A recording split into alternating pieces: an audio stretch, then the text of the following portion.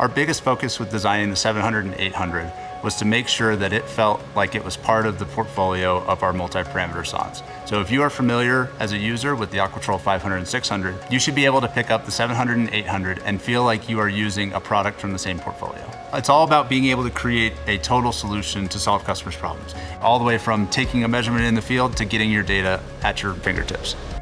I discovered the Aqua TROLL about 10 years ago, and I found that it offered a lot of features and functionality that I didn't find in other equipment in the marketplace.